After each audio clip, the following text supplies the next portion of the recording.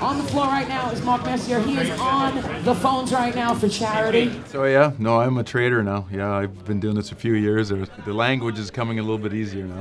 FNMA 1500. It's quite interesting, actually. Guys that are working the phones out there, they're working hard, fielding a lot of calls. And not only the people sitting at the desk, but the people calling in, the people trading. They understand that it's a great opportunity to do something important. Good to hear. Well, thanks for supporting me.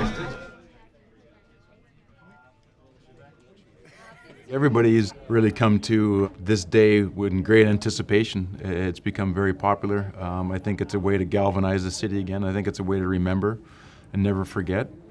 And it's a way to pay tribute. As we look back on the terrible day in 9/11, what came through it was the people surrounded and support each other in a way that I don't think anybody ever would have imagined or could have imagined. You know, being here myself, we lost a lot of brothers and sisters that day, and in the end, we're all brothers and sisters, and we all need to support each other. We have a responsibility to continue and to never forget.